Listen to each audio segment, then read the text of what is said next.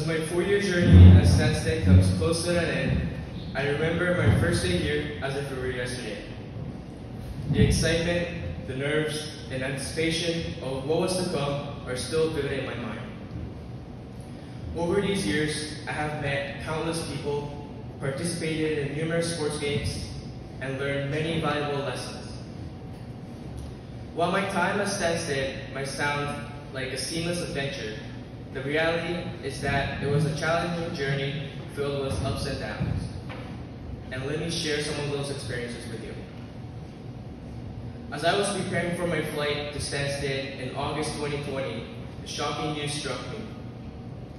Due to COVID restrictions, my study permit couldn't be processed, and I could only go to Canada in December.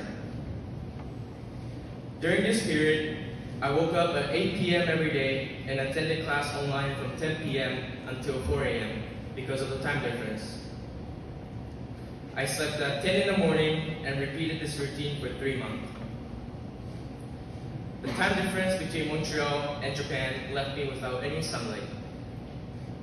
It was 3 long months, and I couldn't wait to attend school and meet my friends in person. And I still remember the day I was at the airport with my family in December when I could finally travel to Canada.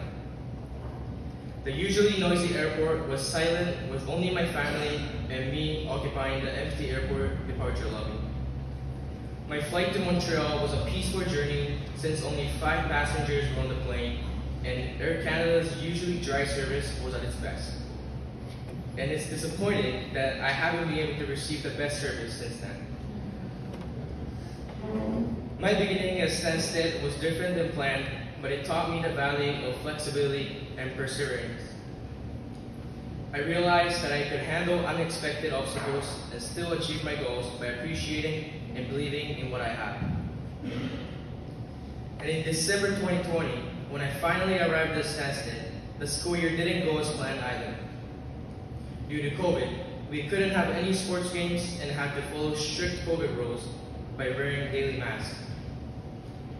Our freedom was taken away, and I was mainly going between the dorm and the classroom, feeling stuck, anxious, and stressed. In such a situation, I can't believe how much the conversation and jokes I had with my friends in the dorm saved my heart and gave me a little hope. And I remember the house parents in Bugby making my friends and me run around the campus every weekend, since we were awake until midnight, wandering from room to room. So when my mom met me at the airport a year later, she was surprised to see how much weight I had lost, and she asked if the food was terrible. And of course I told her, no Mom, it was just Bugby's unexpected fitness program.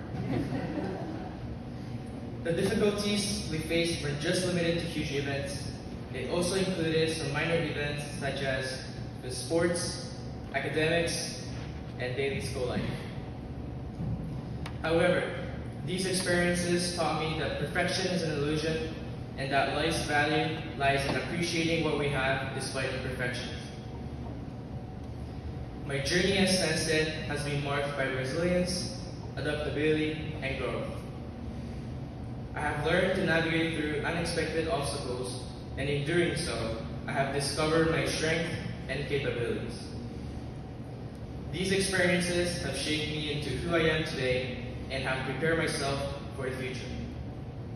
So let's embrace the imperfection in our lives and appreciate the beauty in the journey itself. Perfection is not the goal. Instead, it is appreciation of our experiences, the connections we've made, and the growth we've achieved that genuinely matters. Steve Jobs once said, "You can't connect the dots looking forward. You can only connect them looking backward. So you must trust that the dots will connect in your future."